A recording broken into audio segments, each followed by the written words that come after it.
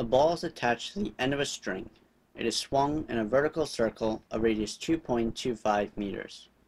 What is the minimum velocity that the ball must have to make it around the circle? So the first thing that we're going to do is demonstrate the path that our object is following, which is a circular path. So here we've shown as a dotted circle the path that our object is following.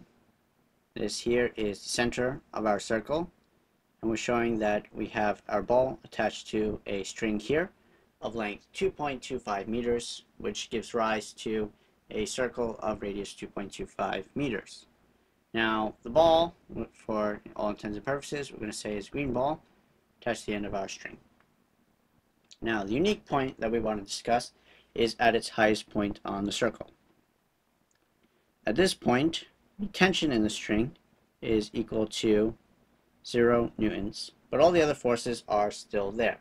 So we still have the weight pulling down, so mg down, and we still have a centripetal directed toward the center of the circle.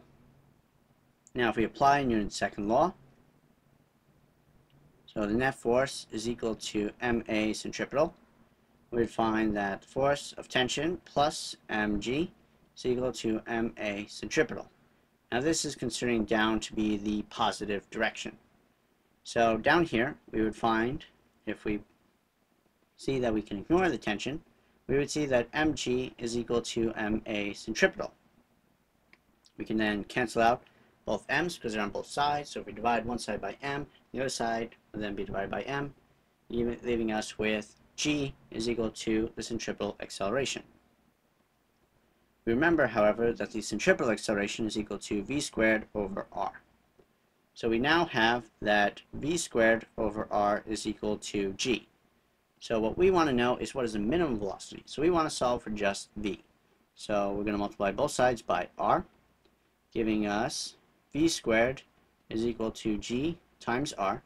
And then we want just v, so we're going to take the square root of both sides. This will give us v is equal to the square root of g times r.